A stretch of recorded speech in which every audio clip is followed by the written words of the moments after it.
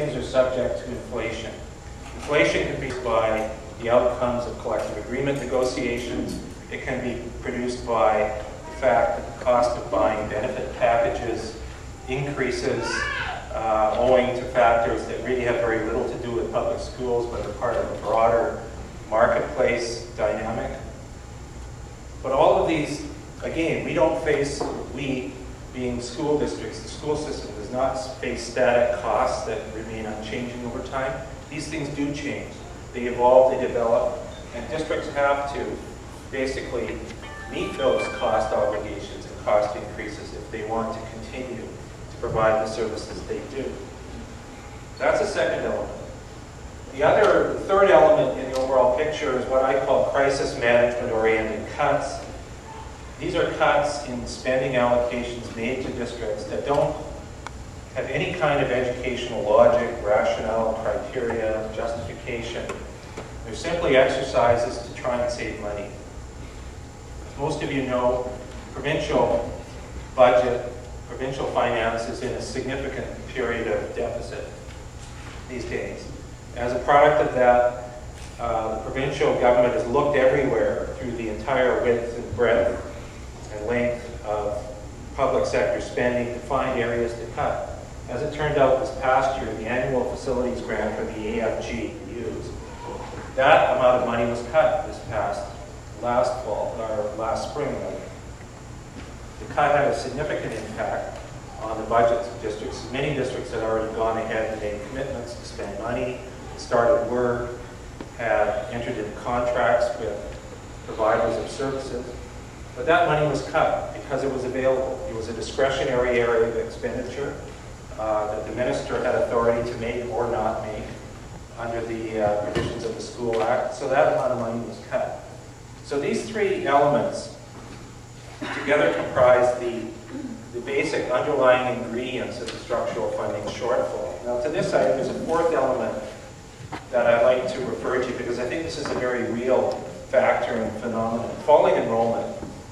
Anyone who ventures into close proximity to the public school system knows that we have a situation throughout this province of falling enrollment. It's been that way in BC since the earlier part of this decade, 2002, I believe. Since 2002, we've lost close to 42,000 students in our public schools, from a high of close to 600,000 down to currently in the vicinity of 550,000. We're scheduled or slated or expected to lose another 2,700 in the coming year and 2,000 and some in the year beyond that. The loss of students, the hemorrhaging of students is starting to slow down. We'll likely bottom out within the next 4 or 5 years, after which time it may well increase. But funding enrollment, it illustrates, I think, a significant problem with the way in which our school system operates. Now I'm going to show you some facts and figures here. First of all, just by way of background, roughly 3/4 of the districts in this province currently are still experiencing a situation of falling enrollment. There are probably about another 10 that are kind of at a static level, not really growing but not declining.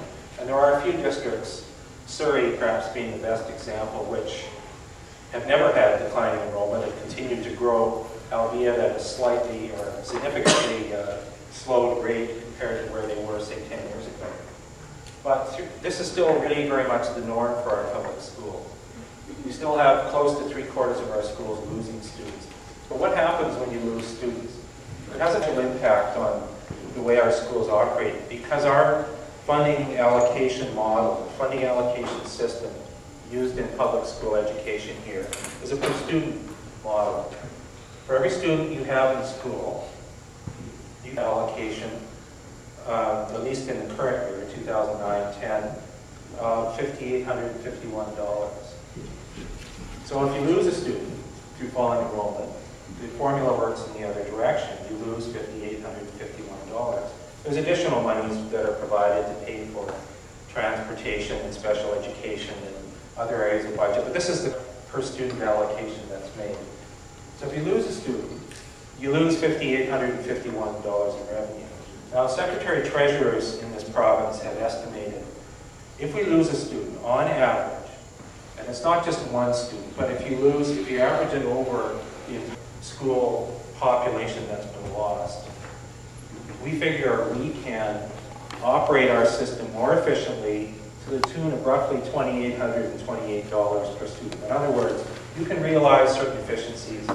If you lose 30 students, maybe you can close a classroom or eliminate a teaching position and cut supplies. You still have to heat the building, you still have to provide a certain level of school infrastructure and administration and clerical support and so on and so forth. But you can very clearly see the problem here. In a situation of declining enrollment, you lose $5,800. You may be able to realize $2,800 of efficiency in the way you operate, but that still leaves you with over a $3,000 per student crater in your budget every time that happens.